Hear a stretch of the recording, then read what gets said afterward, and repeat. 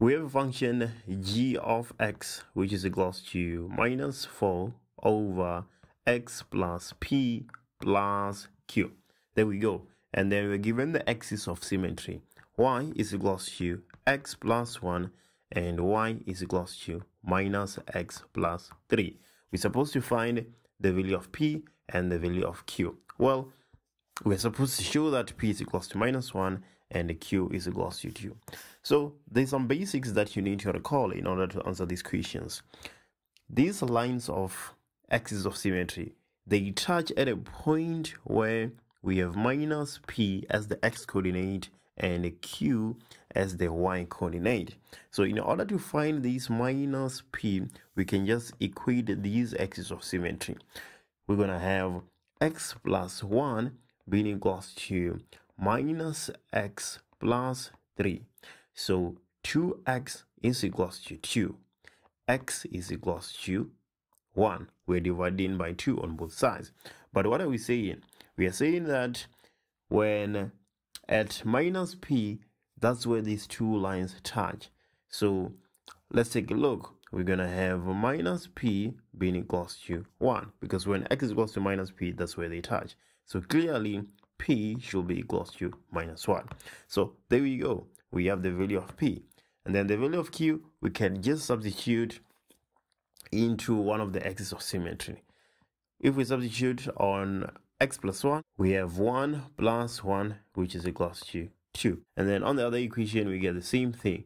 We get minus, minus p. So we're going to get minus 1 plus 3, and this is equals to 2. So there we go. The value of p is minus 1, and the value of q is 2. So now we know that g of x is equals to minus 4 divided by, let's take a look, x minus 1 plus 2. Let's take a look at the equation that follows, 4.2. We're supposed to calculate the x-intercept of g. So x-intercept, we let y be equals to 0. We're going to get 0 being equals to minus 4 divided by x minus 1 plus 2. If we take 2 to the left hand side, we get minus 2 is equals to minus 4 divided by x minus 1. Let's cross multiply. We're going to get minus 2x plus 2 is equals to minus 4.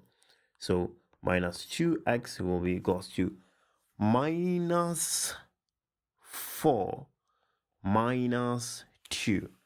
Minus 4 minus 2 will give us minus 6.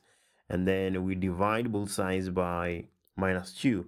So x is going to be equals to 3. So there we go. That is the x-intercept. Right. And then 4.3, we're supposed to sketch the graph of g and show the asymptotes and the intercepts. Okay, let's gather our variables and sketch therefore. So x-intercept, we know the coordinates, x is 3 and y is 0. But what about the y-intercept? What about the y-intercept? Let's take a look. If we were to substitute 0 there, we would get minus 4 divided by minus 1, which is 4, plus 2 is 6. So y-intercept, we have 6 and 0. Now we just need the asymptotes. Well, we know that q is equals to 2. So our vertical, not our vertical, but our horizontal asymptote, y is equals to 2. And then what about the vertical asymptote? X cannot be equals to 1. We can clearly see that x cannot be equals to 1 because we're going to have 0, which gives us undefined. So x is equals to 1 is our vertical asymptote. Now we can sketch. We need our axis.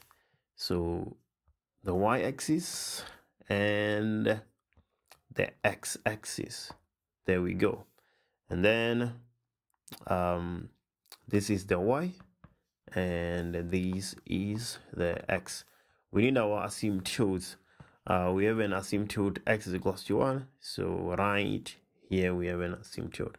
So there we go. And then another one, x is equals to 2. So somewhere here we have an asymptote.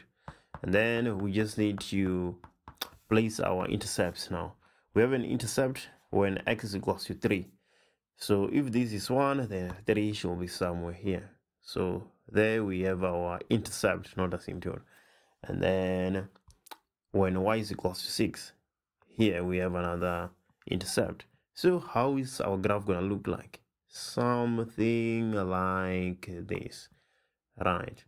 And then there we go. I think we're good to go here. Yeah, we have the sketch of G. 4.4, for which values of x is g of x greater than 0. Okay, let's take a look. So here we have x is equals to 1, right? When x is less than 1, g of x is greater than 0. We can clearly see that from the sketch. Here, g of x is greater than 0 when x is less than 1. And then when x is greater than 1, well, from here up to x is equals to 3, g of x is equals to 0 or less than 0. But when x is greater than 3, so from this point up to infinity, clearly g of x will be greater than 0. So there we go.